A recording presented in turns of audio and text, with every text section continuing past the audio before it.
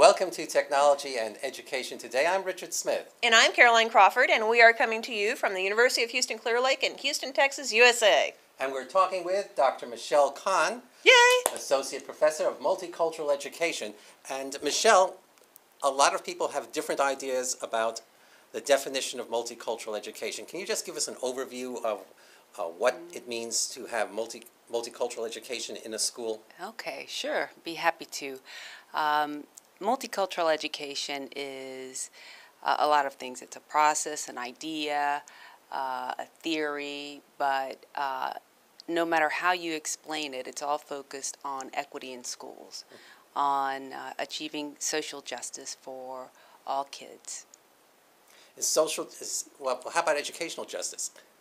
Well, it is part of, having social justice is part of educational justice. Okay, so what's a situation where if I have a class of students and I have not implemented multicultural education, how would my class look in that instance? Well, it's not, multicultural education isn't about, let's say, implementing a class in school. It's about looking at what goes on at the institutional level, the social level, and at the individual level. So we look at things like curriculum, who's designing the curriculum and who's included in the curriculum. We look at how students are taught, what kind of pedagogy is the teacher using. Who is the teacher focusing on? Who is the teacher not focusing on? How are the tests designed? Are they asking the right questions? Are they aware of their own biases? And that sort of thing. It's a very dynamic. So I think this is a problem that a lot of people have is people like package things in multicultural education. I like package things. Yes, it's a constant process because it involves human beings and constructs like gender, class, sexual orientation, religion, and many other things. Ethnicity. All the hot topics. Yes, yes. Is there a lot of self-evaluation that is constantly occurring within your field? Yes, well, hopefully. It should be, right? And that's what I encourage students to do is actually take stock in what their own beliefs are. And biases and limitations of thought processes. Exactly. Oh. And that's really a key component to achieving educational equity is for teachers to be aware of that and understand how it shapes their classroom. Knowing the right questions to ask, I think, is really important. Well, what is your area of research? What do you find intriguing at the moment? At the moment, I'm looking at some research on facial expressions. I know this is sounding a bit... That's not good. I used to make good facial not good for me. When I was in junior high. And now blank. I was excellent at it. But I'm looking at nonverbal communication and how that influences perceptions of intercultural competence in the classroom. So looking at an engagement of the instructor and how engaging the instructor is willing to be with the students and that exactly. Oh, so that's cool. My argument really is that we have to have many multicultural ed courses for our teachers because even though we can expose them to a lot of different ideas, it takes time for those ideas to really sink in, for teachers to process that.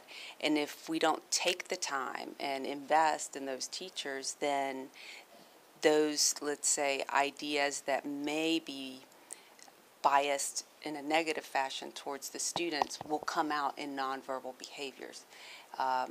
So there's a brain, mind, body connection going on that we have to connect and align. So if I have a class... Richard can't stand not being the center of attention.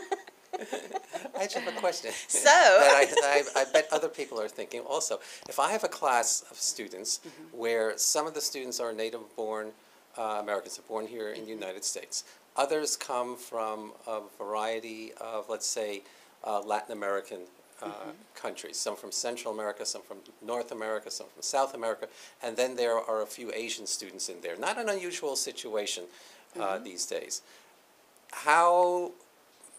What should my general behavioral outlook be when I deal with with the students that are all in the same class from these varieties of cultures? Exactly. And that's a great question, because this is an area where people tend to get confused.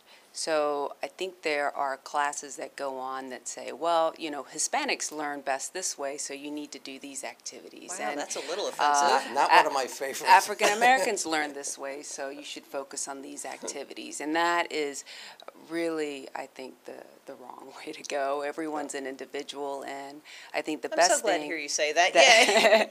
Yay. Thank you. The best thing I think a teacher can do is just to get to know his or her students.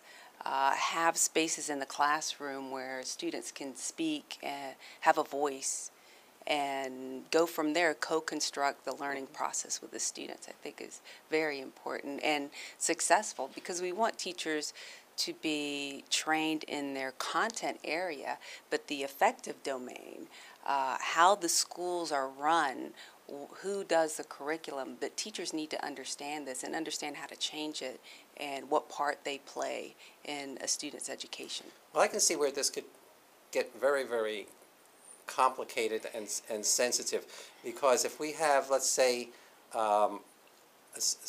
students, young girl students from countries where girls are taught not to be assertive, and the teacher... To be fair, I was taught that too. Didn't Yeah, take, but I was instructed in that manner too. Obviously didn't take. And the teacher is trying to get all the students to participate equally. I can see a situation where the girls who have come from a country where they're not supposed to be doing that might feel very, very uncomfortable. Sure, absolutely. And in these cases, as far as having participation, there are a lot of reasons people might feel uncomfortable in participating in different ways in class, so it's good to have alternatives. And really it's about not assuming that all students want to be evaluated in the same way or will perform to their fullest potential in the same way. So I think that's another key element, is just not making assumptions about students that are in the classroom. Well, it seems to me that multicultural education is a lot more than what most people think multicultural education is. Absolutely, and in the classes I've taught, we touch upon really controversial issues, which I don't try to make controversial, but everyone has opinions about who is privileged and who is oppressed, how is that expressed, what does it mean. People come in having very strong beliefs about sexual orientation and religion are usually two of the topics. Amazingly that touchy areas. Yes, that and white privilege seem to get the most arguments. So what do you do? What kind of landscape do you set up in your classroom so that it doesn't become a really difficult situation to control, where everybody respects everyone else's opinions? Yes, I try and remind everyone of the process in which we acquire our beliefs. So, for example, first we have to identify what we believe, and then we need to talk about, where did we get this belief from? How did we come to acquire it? Where did we get our information? And if everyone is doing that, then we can have a productive argument. But if someone is just saying, I believe this because, X person told me, whereas I can tell you I believe this because, I read this, I saw studies on this, this is, what the data say, then we're not going to ever have a productive conversation. Well, it right? seems to me that I'm betting that your course contains a lot of information on culture, anthropology, sociology. Absolutely. So that people can become aware of the principles and the principles that have put them in the position and given them their thought patterns that they have now. That's exactly right. Yes. Great, because we've run out of time. Okay. We've reached the end of yet another edition of Technology and Education Today. We have been talking with Dr. Michele Kahn of the University of Houston Clear Lake. I'm Richard Smith. And I'm Caroline Crawford. Bye!